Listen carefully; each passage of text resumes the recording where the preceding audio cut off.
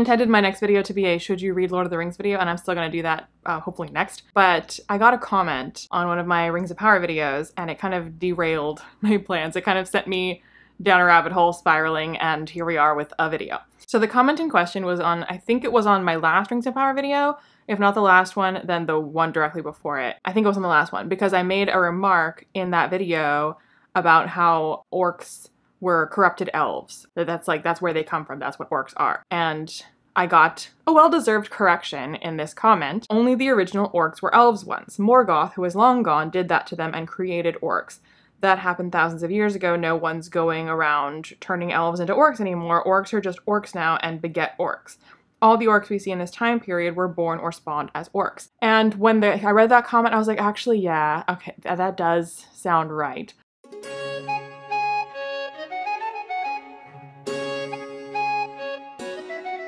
First things first, I kind of want to set the scene for me and Tolkien, because I'm guessing that a not insignificant number of people watching this video only have seen from me the Rings of Power videos, which would not tell you really anything about what I know about Tolkien, like for real, because I'm just making fun of the show being bad and mostly just talking about the show being bad just for itself, irrespective of lore or canon or anything like that. So to kind of, again, set the scene for like me and Tolkien, what I know, what I've seen, what I like, blah, blah, blah, blah, blah. Let's just do that really quick. So what I've read of Tolkien is I've read the trilogy, Lord of the Rings trilogy. I've read the Silmarillion. I've read part of The Hobbit, and a long, long time ago. Like, my dad was reading it to me when I was a kid, but we never finished. And I've been meaning to read it as an adult, I just haven't. But I've fully read the trilogy, and I've read the Silmarillion. In terms of like what I know about Tolkien lore, Tolkien canon, etc., etc. The Peter Jackson films, the extended editions of them, I have seen more times than a human should. I have basically memorized them. And I'm not saying that's canon, but like, you know, that's a lot of information about Lord of the Rings is coming from there. I generally know how the films do differ from the books, like the big things. I don't know every single thing that's different, but both because I observed the differences and because I've seen videos and I've read articles about differences over the years, then I have a decent understanding of what things Peter Jackson changed. And oftentimes I have a decent amount of knowledge as to why he made those changes, like be it because he just completely decided to not do what Tolkien had, or because it was something that like Tolkien had kind of like been uncertain about, and so Peter Jackson kind of had to pick one. So like I kind of have an understanding of that. I have bits of lore that I know, either because they just like really stuck with me, or because I just found them particularly interesting, so then like I looked into it more or remembered it better, but I don't like have a encyclopedic knowledge of Tolkien lore by no means. And I know a decent amount about Tolkien the man. Again, not an expert, would not position myself as one, but like I know, you know, that he was a professor, I know he was a Catholic, I know that kind of it was like world and language first, story later. I know he was friends with C.S. Lewis, I know that he hated allegory, I know that he hated Dune, I know that he had experiences with war and like that may or may not have colored how he depicted things in these stories. He himself says, no, not really. Most people say yes, probably. So like I know something about the man as well. And then I want to make my position on lore more clear, because again, I don't talk about this in the Rings of Power videos.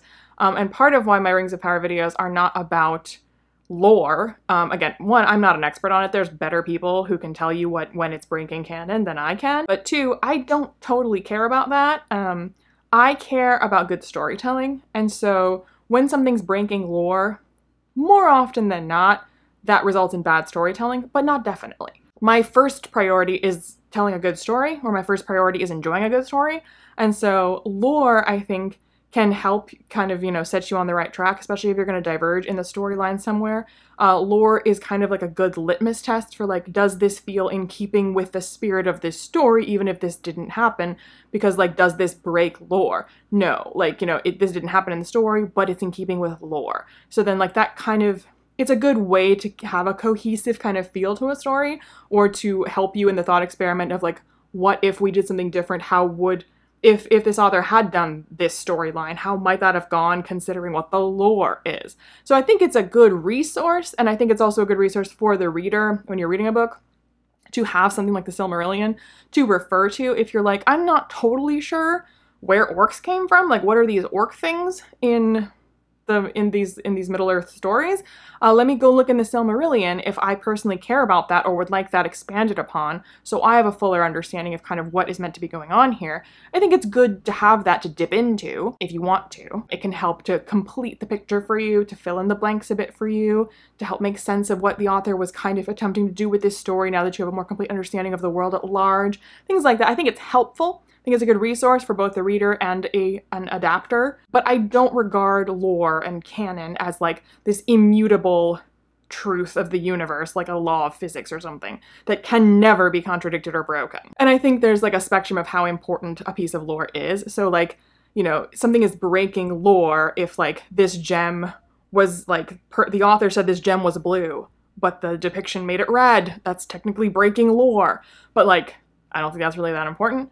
But if the author had said in the lore that this gem had these powers and these uses and this effect on its user, and these are the consequences of using this gem, and then the adaptation is like, oh, what if we completely change, you know, like what this gem does or how it functions or whatever? I think that's like a much more significant breaking of the lore than, you know, what color was it? And so like, I think on that spectrum, there's like things that kind of like fall within that gradation of like, is this like super critical to get right? Is it like central to the theme of the story? Is it a linchpin of the story? Is it like a building block of what we're trying to do with this world, you know? Or is it just kind of like, well, he, you know, had to make choices about where things were, what things were, how they looked, what they were called. So like, there's just like information about that, but like you could change that and not really change anything fundamental about the story. So if you wanted to make it blue instead of red, like unless the color of it becomes like extremely like significant in terms of the symbolism, which again, that's possible. I'm not saying color is never important, but you know, it's that kind of like which is more of a surface level change that like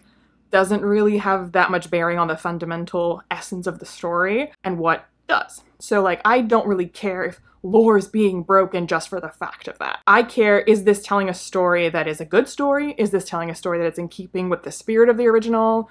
Or alternatively, like, you could tell a story that's not in keeping with the spirit of the original, that's utterly contradicting the spirit of the original. But if that is your intent, if you're trying to do a commentary on the original, then again, like, by all means, like, if you're purposely, you know, giving a new spin on this and consciously deciding, I'm going to do the exact opposite with this piece of lore because I think that that's going to do, like, create the opportunity to do something really interesting with this story. By all means, like, have at. Very interesting things have been done when stories have been like altered in that way, to tell them through a new lens, from a different perspective. What if we twist this one piece of lore? What does that do to the rest of the story? Like, yeah, like, I'm all for it. Let's tell good stories.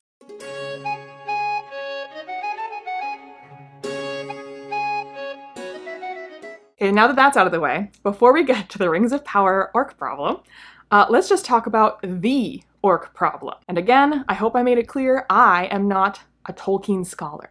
So this is just the broad strokes, like kind of a catch-up session of like the general information that I at least have about the Orc Problem. So again, I have read the Silmarillion, I have read the trilogy, I have done some Googling, I have been on Reddit threads, I have seen some YouTube like video essays on like Middle-earth Tolkien, Lord of the Rings stuff. That's my scholarship. So when it comes to orcs, my understanding of them, like that what stuck with me for most of my life, and still to this day does, which is hence the comment that I made in my Rings of Power video, is when I was a kid, my dad told me, because I hadn't read the books, my dad told me that orcs were corrupted elves. That was such a horrifying idea to me that like, because, you know, I saw what the orcs look like in the films, and I think that the Peter Jackson films also say this at one point, but like that's not why it stuck with me. Like that kind of reaffirmed it, I guess, if I noticed it. It was my dad telling me that made me, like, it just like created such a deep impression with me that to me, when I think of orcs, I think of them as corrupted elves. And that is supported by the lore. Again, like that commenter doesn't disagree that that happened, but is that what all of them still are? Is each orc that you see, was that individual formerly an elf? Tolkien, with a lot of things, including the orcs, kind of went back and forth, had kind of differing ideas about kind of how he wanted to do things. And so there's like bits and pieces of lore that kind of contradict each other, that he kind of played with different ideas about what he wanted to do with this. That's one of the problems with being like lore accurate with Tolkien, is that he himself wasn't totally clear on certain things. And so then You can find writings of Tolkien's in letters and journals and in pieces that are like, they're not officially canonized because they weren't published, you know, by the Tolkien estate, but they exist. Tolkien wrote it, where he's like playing with a different idea. So it can get messy. But I mean, in the Silmarillion, it does say that they multiply, that, as this comment says, that they reproduce. So they're the original orcs were corrupted elves, but then those corrupted elves then went on to like produce subsequent generations of orcs that were just born as orcs. That is what the lore supports. But this isn't something that is like heavily discussed anywhere. Like that's what it does say, but it's not something that we like talk about a lot in these books. It's not something that we dwell on. It's not something that we depict a lot. It's not something that the Tolkien books or Peter Jackson's films like are interested in exploring. It's like if you wanted to find that piece of information, you can find that piece of information, but it's just like a piece of information. It's not like something we're doing something with in the story, in the main events of the story, or even in the majority of the Silmarillion. The Silmarillion tells you that, but like it doesn't dwell on it. And so again, when it comes to the orc problem, one of the other problems with orcs, and one of the reasons why Tolkien kind of had a problem himself with what to do with them, is because orcs themselves, like their function in the story, is not as characters. Like the orcs are representative of an idea.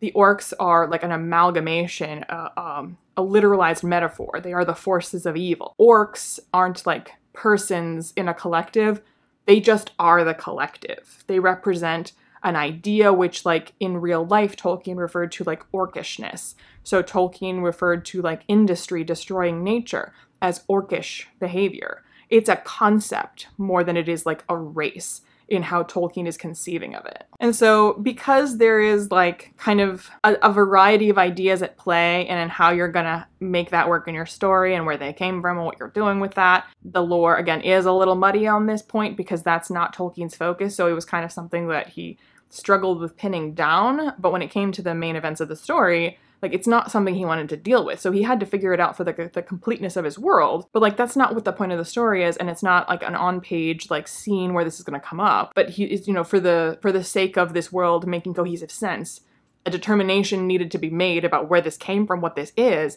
But he wasn't interested in doing anything with that. When it comes to depicting orcs in an adaptation, be it, you know, a faithful, loyal adaptation or a spin on it or whatever it is, you can kind of do a lot of different things with orcs because how you end up depicting it, you can probably find something Tolkien wrote somewhere to support what you're going to do with it.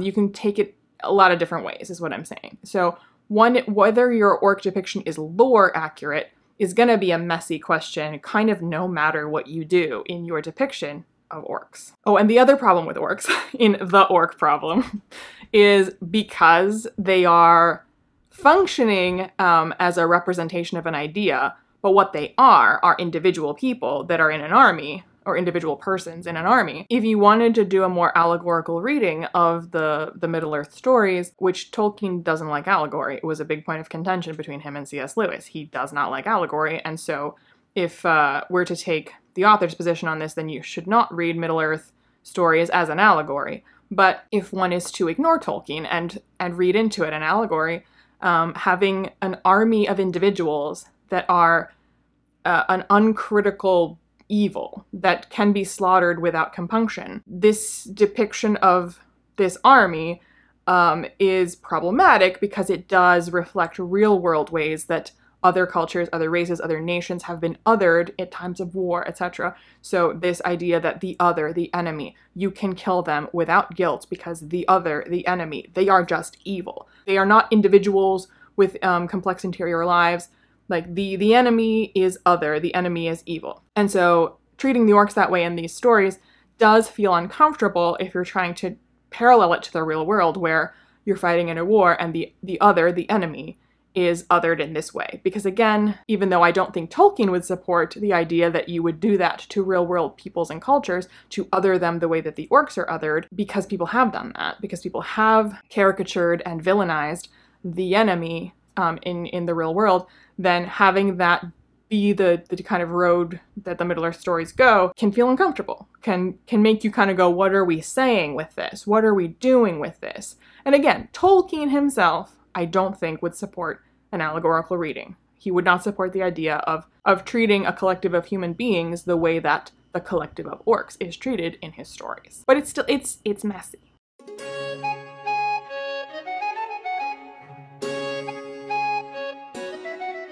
Okay, so my orc problem, but we're gonna get to Rings of Power, I promise. So my orc problem is that I object to essentialism always, in all its forms. And essentialism is present in the Middle-earth stories a great deal, not just when it comes to orcs. Stories like Lord of the Rings, they require me to set that aside and to regard what is going on more as a fable. And that is also what I think supported by Tolkien's attitude. I think he intends it to be read that way.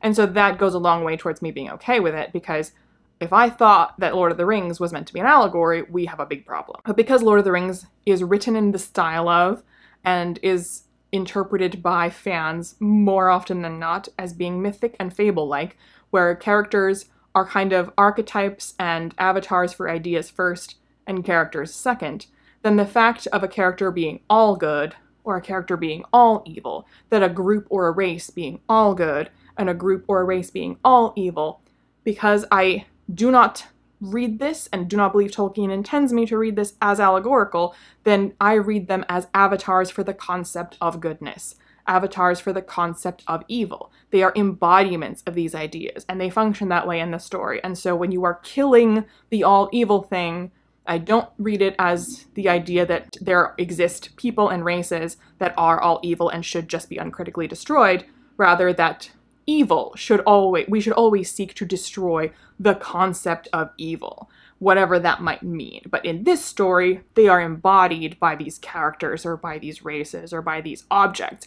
And so then, because they are the embodiment of that thing, then in this story where we have literalized that idea, then it should be destroyed. And so because it's functioning that way in the story, then the essentialist nature of it is less problematic to me, and I think to many others. And so the ring in The Lord of the Rings, yes, it is a piece of jewelry, but the ring in Lord of the Rings is more so the embodiment of ideas, the embodiment of temptation, of corruption, of evil. Like, that is what that's the ring's function in the story. I mean, I don't think Tolkien would say that jewelry, like an actual gold ring, is the embodiment of evil. And so orcs are the same in how I understand Tolkien to mean them. That, like, orcs, okay, they are like persons, just the way that the ring is a piece of jewelry, but the orcs aren't really persons. The orcs are a representation of orcishness, this idea of, like, destruction and corruption and of executing the will of ultimate evil. I don't think he's arguing that there are people in the world, or entire races of people in the world, that are that. They're just that in the story. But it's a lot trickier to do that with persons than with objects.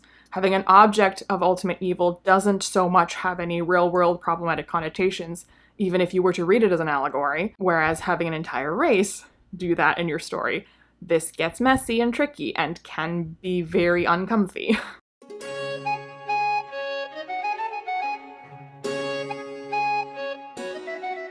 Okay, so Rings of Power. Finally, at last, having set the scene so entirely. So Rings of Power is not adapting any particular Tolkien story, because legally it can't. So instead, it's taking bits and bobs and pieces of Tolkien stuff. I'm not even going to say bits and pieces of what Tolkien wrote necessarily, because it's taking everything Tolkien-esque. Either pieces of writing, pieces of adaptation, pieces of interpretation. It's just taking them all and kind of mushing them together the way a machine learning tool would, and spitting out something that, to the casual observer, strongly resembles Tolkien. And no, I don't think AI wrote Rings of Power, and I think anyone that says so either is not being serious or they don't understand how studios and or machine learning tools work. But so Amazon's executives, I'm guessing, I don't know them personally, have certain ideas about what's going to make a show like this a success. So on their mind would be 1, Tolkien is popular, full stop. Big groups of fans exist for Tolkien. 2, people seem to really like the Peter Jackson adaptations of Lord of the Rings, and in particular, though not exclusively, in particular, people seem to really like that Peter Jackson really expanded on the violent battle aspect of these stories, that he in general added kind of more tension and stakes and kind of made it more action-focused, action-heavy. Think, for example, Frodo getting stabbed by the Morgul blade and then getting to Rivendell. In the books, while there is tension, while there is a ticking time bomb element to that part of the story, the way the film does it, it seems a lot more urgent, a lot more dangerous. It's condensed and heightened, and everything feels escalated into being this like much more dramatic kind of sequence of events. The books are more slow-paced, and they don't treat it quite that way. So anyway, people seem to like that about Peter Jackson's films. 3, people seem to like expansive worlds with lots of lore and lots of characters. Number 4, people do complain that Tolkien has a dearth of female characters. And so we got to really turn that up to 11 if we want to please people. And number 5, in recent years, despite how much people love stories like the original Tolkien stories, in general, taste has shifted towards a messy and gray form of storytelling. People like to see these types of stories being subverted and interrogated. So The Witcher or Game of Thrones. And so if we want to be successful in this day and age, we have to include moral ambiguity. Okay, so at last, the Orc family. Does the Orc family break lore and canon? No, not really. It is actually entirely in keeping with lore and canon that there would be Orc wives and Orc children. If you don't believe me, I have examples. Thus did Melkor breed the hideous race of the Orcor in envy and mockery of the Eldar, of whom they were afterwards the bitterest foes. For the Orcor had life and multiplied after the manner of the children of Ilúvatar. And naught that had life of its own, nor the semblance thereof, could ever Melkor make, since his rebellion in the Ainulindale, before the beginning, so say the wise. And in a letter, when someone inquired about this, he wrote, "There must have been Orc women, but in stories that seldom if ever see the Orcs except as soldiers of armies in the service of the evil lords, we naturally would not learn much about their lives. Not much was known." Okay, so what's the problem? Why do we hate the Orc family? Why does it feel wrong? Well, I can't speak for everyone, but Tolkien, as I already laid out, was not thinking of the Orcs as persons, as people. They serve the function of representing a concept. They are the embodiment of evil that is threatening and invading the good.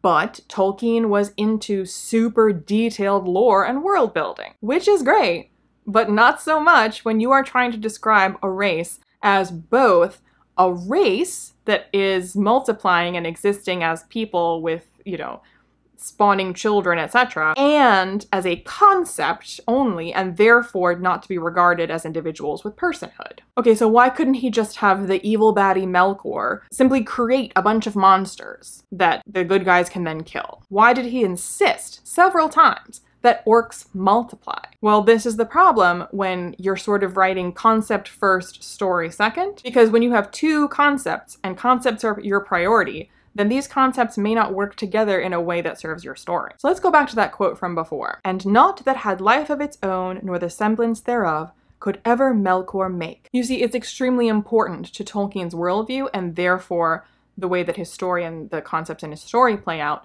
that evil cannot create life. Evil can only corrupt and destroy. Melkor can turn something pure and good, like elves, into something corrupted and evil, like orcs. But Melkor cannot create a race of beings out of nothing. That kind of power is reserved for the good guys. And so then we come to Lord of the Rings, where the good guys, they have to be regarded as the good guys, but they also need to triumph over the armies of evil. Well, great, we've got orcs for them to fight. But hang on, where did all of these orcs come from that our heroes have no qualms about slaughtering en masse? Well, let's not dwell on that too much, because it might make the heroes seem less heroic. And this is a problem for the original Lord of the Rings. The slaughter of orcs being treated as an uncritical good, it's problematic if you think of the orcs as people, as individuals with complex interior lives and personhood. His sense of duty was no less than yours, I deem. You wonder what his name is, where he came from. If he was really evil at heart. But Tolkien, I don't believe, is suggesting that we should regard any real-world people this way. He is not arguing that certain races and certain cultures can be slaughtered en masse without compunction. Orcs aren't people in this sense. Orcs are the embodiment of evil. They are an avatar, they are a symbol, and being just this literalized metaphor, they can be killed without guilt, without sin, without tainting the goodness of our heroes. And you can get away with this in a story that continues to depict them in this way. If in your depiction you are just showing them as this unthinking mass of aggressors that is swarming like an infestation of bugs. That it's just carrying out the will of the big bad, but there is no sort of individual agency being represented. Again, as Tolkien himself wrote, in stories that seldom if ever see the orcs except as soldiers of armies in the service of the evil lords, we naturally would not learn much about their lives. And so when we watch Peter Jackson's films, while we might sometimes sort of go, hang on, are we good with just slaughtering all of these dudes? Like, it seems a little bit bloodthirsty. I don't know. But generally, we understand that they are just kind of an indistinguishable swarm that represents the power of the evil baddie that we are killing. Again, much more can be said and has been said by many people about how uncomfortably this maps onto real-world conflicts, about how real-world peoples have been othered, have been described as this kind of inhuman evil. But again, Tolkien was not a big fan of allegory. And so regardless of what others might read into it or might take out of it, Tolkien himself, I do not believe, was making a case for this kind of treatment of real-world people. Okay, so back to the Rings of Power. Here, they've decided that because moral ambiguity is all the rage, then we should show orcs as being people too. And if the writers had truly had a vision for that, if they truly wanted to go, like, fully commit to this angle, if they wanted to kind of recontextualize the events of the Middle-earth stories by showing them entirely through the eyes of Sauron and the orcs, that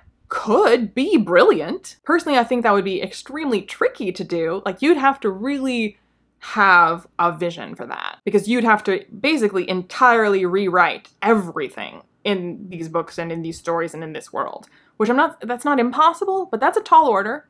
And again, that could be brilliant. It would be, I think, super interesting and thought-provoking to see, like, basically a Wide Sargasso Sea of Tolkien. If you're not familiar with the Wide Sargasso Sea is a prequel to Jane Eyre written by Charlotte Bronte. And in Jane Eyre by Charlotte Bronte, spoilers for Jane Eyre, the male love interest in this gothic, story, there's something spooky going on in his house, and you find out that it's actually his first wife, that she's insane and she's in the attic and he's stuck with her because he can't divorce her back in the day. So he can't marry Jane Eyre because he's already got a wife and she's crazy and she's violent and she's, not evil, but, she's the mad, violent wife that he's like stuck with that's in the attic. And so like, oh, that's such a tragedy for him to be stuck with her. It's such a tragedy for Jane Eyre to not be able to marry him because he's already got this wife that he can't get rid of. That's what's going on in Jane Eyre. So Wide Sargasso Sea is a prequel about how he first meets what is his wife and how he's actually the one to drive her insane. That she's not, the mad wife. That she's, a normal person that marries this man, and this man is so cruel that he gaslights her into being insane. And then that entirely recontextualizes the events of Jane Eyre, when you're like, oh, what if it's like she wasn't just the mad wife, And it complicates it, and it's a new lens through which to view that story. And it's very interesting. It doesn't mean that Jane Eyre is invalid now. It doesn't ruin Jane Eyre, but it is a very interesting new perspective to bring to Jane Eyre and be like, what if we told this from the perspective of the mad wife? What if we did that? What would that tell us about this story? So again, Jane Eyre is a very small in scope story. There's very few characters. You really, the main ones here are Mr. Rochester, Jane Eyre, Mad Wife, a few other side characters. Apologies to fans of Jane Eyre. I know there's more characters than that. But so that's a much smaller project to recontextualize that entire story through this other lens. If you wanted to do that with the whole of Middle-earth, with the whole history of Middle-earth, you could do that. I'm not saying you can't, but that's a much bigger project that would require a lot of anyone doing that. But Rings of Power is not interested in doing that. Not actually at all. They are not interested in deconstructing Tolkien. On the contrary, Rings of Power wants to cash in on how popular Tolkien is, as is. They want to cash in on how much people love the way Tolkien wrote everything, and cash in also on the way Peter Jackson depicted a lot of it. And we are still meant to root for the pure and perfect and beautiful elves that are slaughtering the evil, nasty, corrupted orcs. Now, Game of Thrones works because we don't uncritically support any one side over another. We have favorites, we think some are slightly better and worse than others. We don't have an uncritical side of good, pure beauty and an evil side of ugliness and evilness and that we're slaughtering and not questioning it. We're saying that both sides are messy. Both sides are selfish and greedy and doing evil things. We're saying there isn't really a side that you can root for, except in the case of the White Walkers. And you know what Game of Thrones doesn't do? It doesn't show White Walkers as having Mrs. White Walker and White Walker Jr. We do not show the White Walkers as thinking, feeling individuals with personal lives. They are zombies. Okay, so in Rings of Power, our pure, good, beautiful elves are still slaughtering the evil, but now uncomfortably sympathetic orcs? Yay? Well, let's not forget girl power. So we gotta throw in Galadriel declaring she's going to genocide the entire race of orcs in season 1. Tolkien would be horrified. And I'm not talking about him being horrified that Galadriel is a girl boss or that the story makes no sense. I mean, forget that. Just when she's declaring genocide on orc kind. Tolkien's good guys, they would never, ever speak this way or express these kinds of desires unless they were exhibiting the influence, the corrupting influence of the ring, or something like that. So if Galadriel's zeal for helping Middle-earth was turned into this genocidal bloodlust because she was wearing the One Ring and it was having this negative effect on her, setting aside how we'd even get into that situation where that is happening. Yeah, Tolkien might co-sign that if, like, this is showing what the ring does to you. But that's not what the show did. The show just had Galadriel speaking this way about orcs, which are being portrayed more sympathetically in this show than they are in Peter Jackson's films. And so we at last come to Glug, Mrs. Glug, and Glug Jr. Why are they here?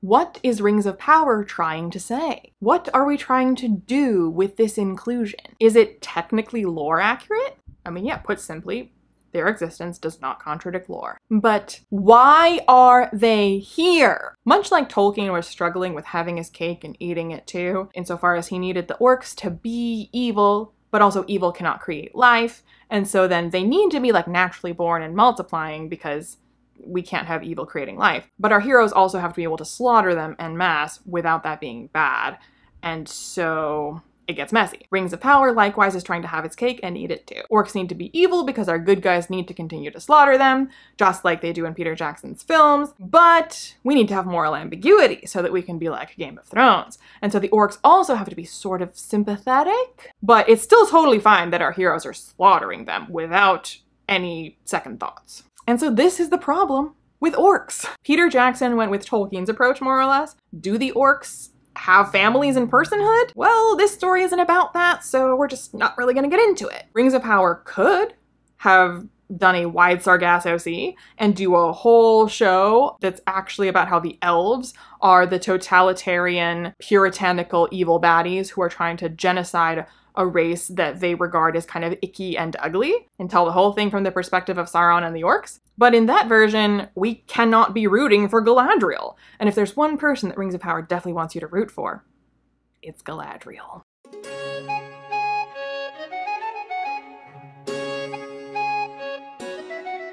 The orcs are tricky. There's no two ways about that.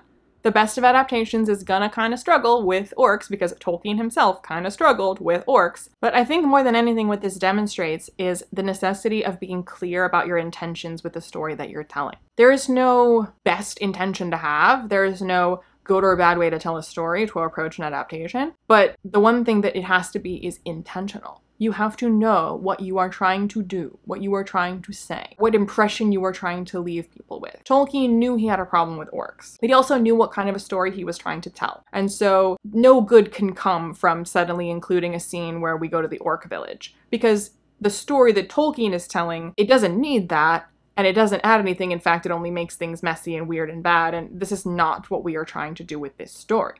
Now, Rings of Power has a problem with this all over the place, where they're constantly putting things in that make you go, why is this here? What are we doing with this? What is the point of this? But the orc family, I think, gets at the heart of the theme of these stories. And that's, I think, part of why this really rubs people the wrong way. Like, other things in this show are kind of like, well, that was a waste of time. Well, that didn't go anywhere. Well, I don't know why we're showing this. This is pointless. Nothing's happening. This was a plot cul-de-sac. Why was this necessary? And that just kind of makes you go, this is not great. The orc thing, orcs in the Middle-earth stories, they are the representation of evil that our heroes are trying to defeat. Now, I'm not saying that you cannot complicate that. As I already said, if you wanted to do a whole rewrite of this from the perspective of the orcs, that could be very interesting, depending on who was doing it, what they were trying to do with that. If that's not what you're trying to do, then if you're gonna throw in this complication where we're gonna show the orcs as maybe kind of a little bit sympathetic, why? And if you can't answer the question, why, then you shouldn't do it. Because this has ramifications. Because changing this part of the story, it doesn't just change orcs. You can't think of any piece of your story as existing within a vacuum. It's not just orcs are depicted as bad, what if we depicted them as kind of sympathetic? And that in a vacuum exists by itself. This is what we did with orcs. Because how other characters interact with this piece of your story says something about those characters. A character that slaughters a zombie, an unthinking evil, is different from a character that slaughters a person who has feelings in a family. Because the person who's being slaughtered has changed, it changes the person doing the slaughtering. So if the writers of the show looked at their elf characters in isolation in a vacuum and said, well, the elves are killing the orcs, that's fine. And then in isolation, they looked at the orcs and were like, well, the orcs, we're gonna make them kind of sympathetic. And that's fine. But these two things, when they interact, are now altered. Because an elf that's killing an orc that's just an avatar of evil is different from an elf that's killing an orc that is just kind of an ugly looking person that chose the wrong side. These are not the same thing. Let me know your thoughts if I missed anything, if my representation of Tolkien's positions or his lore was way off, you know. Sure, correct me. Like I said, I'm not an expert. I feel comfortable saying I know more than the average person, but there are people that know far more than I do about Tolkien lore, Middle-earth, the man himself, etc. Let me know your thoughts, and I'll see you in my next video. Bye.